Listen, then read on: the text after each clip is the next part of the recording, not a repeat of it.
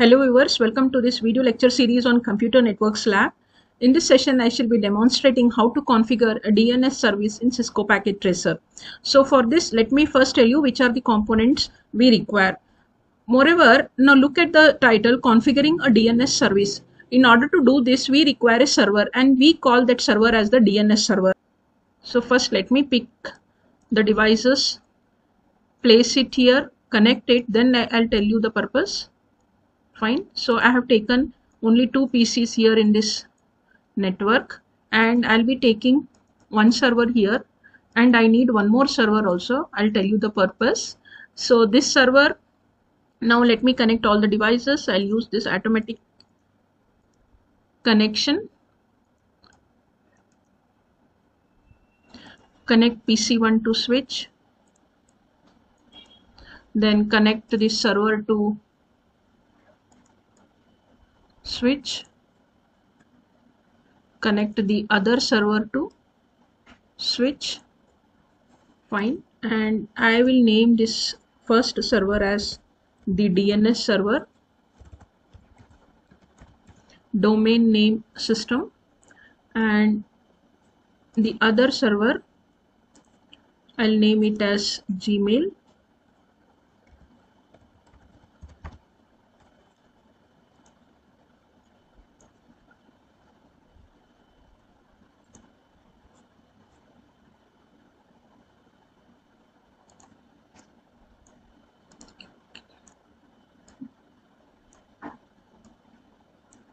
So in this LAN, I have taken two PCs. You can take any number of PCs.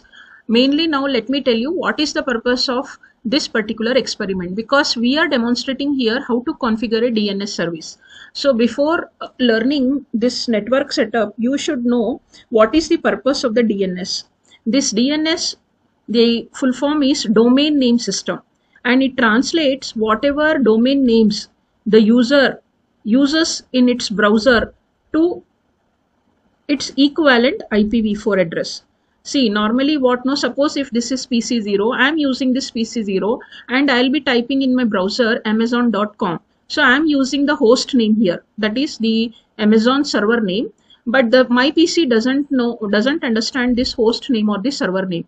It needs the IPv4 address. So the mapping of this IPv4 address with the host name, that is whatever is the IPv4 address of the amazon.com. Suppose let us take 192.0.2.44 is the IPv4 address for amazon.com. So the host name and its IP address, that mapping will be stored in a server called as DNS. So this is the purpose I am using here, this DNS server. So my PC will fetch that information from this server and then we are able to retrieve the Amazon page. Similarly, if you want, I am just trying to show you here with an example of Gmail.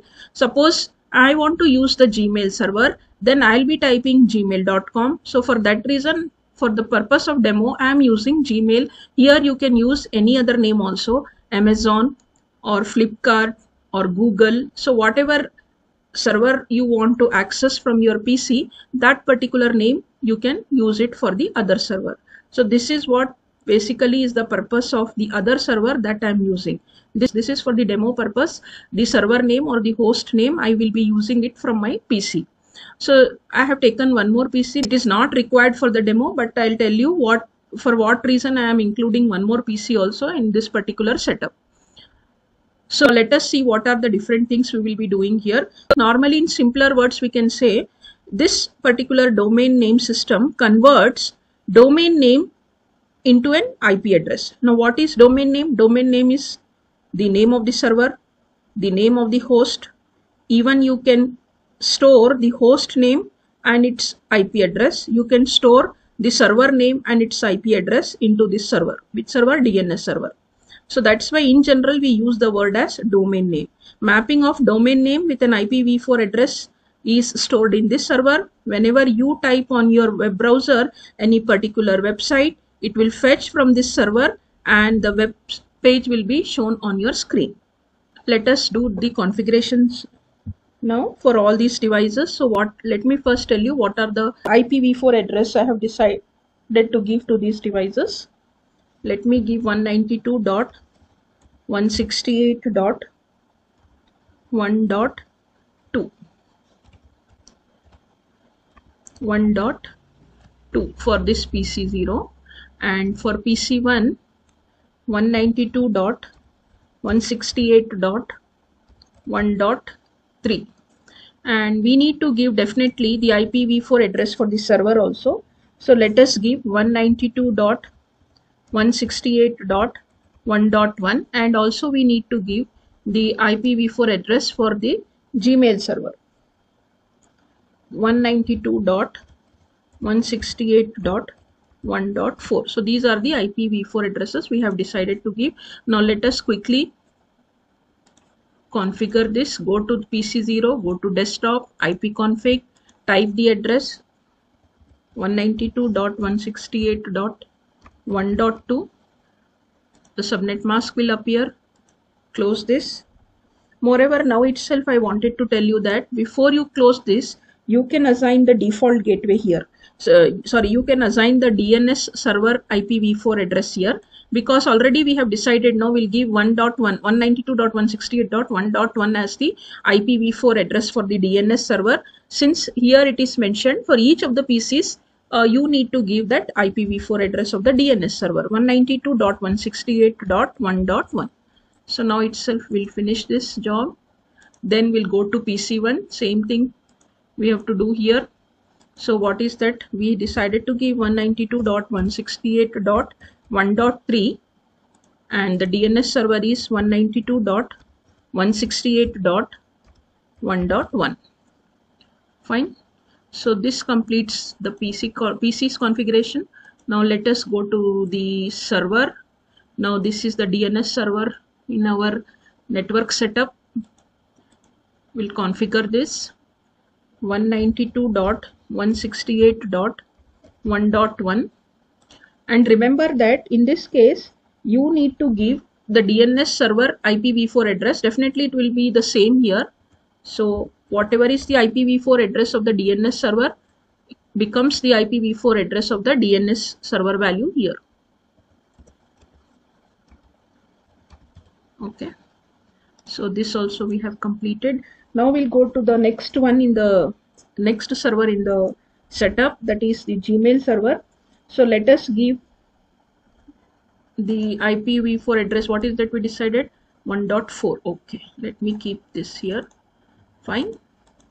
192.168.1.4, and here also you need to give the DNS server value 192.168.1.1. So once you complete this, now I will tell you the next step. So this completes what? The configuration for all the devices in the network setup. So what is the next thing we need to do is click to this Gmail server, select HTTP service. Then here you can see the different files. Click to this index. Okay, let me click like, yeah, index.html.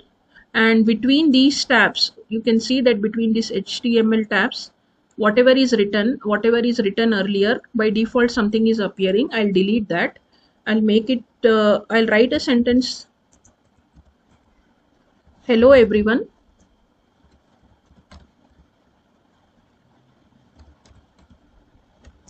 Welcome back. Welcome to my channel. Welcome to Engineering Wing.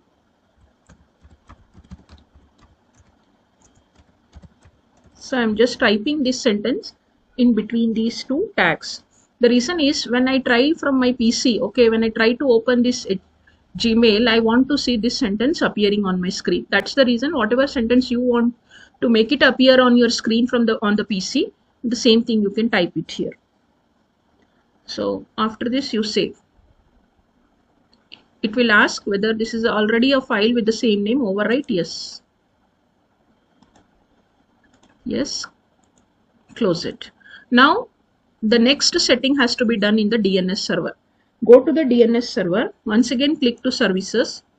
So in servers most of the time we click the tab services only. Now this what service we require here? DNS. Click to service. Make it on. Fine. Then you type the name of the domain name. Now here it is gmail.com. and what address we gave to this server, 192.168.1.4. Now I want to add, you need to click to this add. Whatever record you have included here, normally we call this as a record, the domain name, and you have typed its IPv4 address, add, it will get added here and it will appear. You can see this is what, this is the, it starts the numbering from 0. This is the 0th record here and it has saved the IP address and the server name. Over. Now we'll just close this. Now how to verify whether we are able to retrieve this domain name from my PC? I'll go to PC 0. So I'll click to web browser. Here I will type gmail.com. Look here, the sentence has appeared. Hello everyone, welcome to Engineering Wing. So this way, what has happened here is, see, my PC is PC0. From the web browser, I have typed gmail.com, and whatever is the sentence which I had included in my server, just to verify that yes, it is able to map gmail.com with 192.168.1.4. I had written this sentence. Now I can tell that yes, the mapping has been done successfully, and the PC is able to retrieve that particular information from the DNS server, and the website is, and the web page is getting opened on my screen. So this is just an example that I have done. Gmail.com, even though I'm using and also I'm assigning randomly some IPv4 address, it is accepting. Because it is a simulator, it is accepting. But in real, once the gmail.com is there, whatever is the real server, for that you cannot randomly give any IPv4 address. Since you are using a simulator, you can do these kind of things.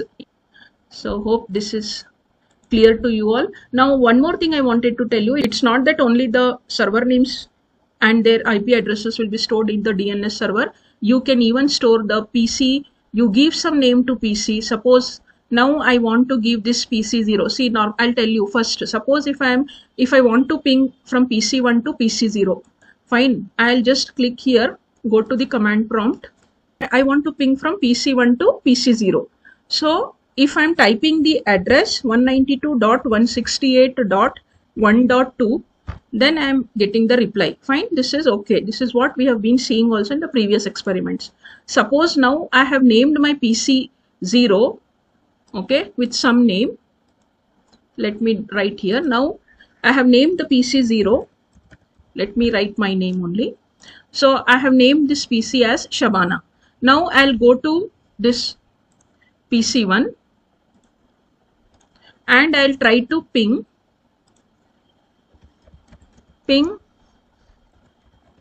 Shabana. Then you are not able to get the reply. Definitely it is not identifying that this particular host name has got the IP address 192.168.1.2. Nowhere this record is there in the DNS server. So now we'll do one thing. We'll save this record in the DNS server also. We'll go to the services tab. We'll select DNS. I'll add the record. So I want this particular host name Shabana to get identified with 192.168.1.2. Okay, and I will add this. So it got added here. Now you can see in my DNS server, I have 2 records stored. Now let me close this. Now go back to PC1, go to go back to PC1, command prompt. Now you try to ping Shabana. Now you are able to get the reply. So what does it mean? Now the system, that is PC1, has retrieved this information from the DNS server, wherein you have already stored what? The mapping of the host name with the IPv4 address. Hope it is clear to you all, this concept. So likewise, you can add any number of records in the DNS server and try to verify by using the ping command, or you can go to the web browser and type the server name and to check whether it successfully works or not. Before that, you need to go to that server and type some text so that you'll be able to verify it properly. Hope this session is useful to you all. If you find it useful, please like, share and subscribe to my channel. Thank you. Bye bye and take care.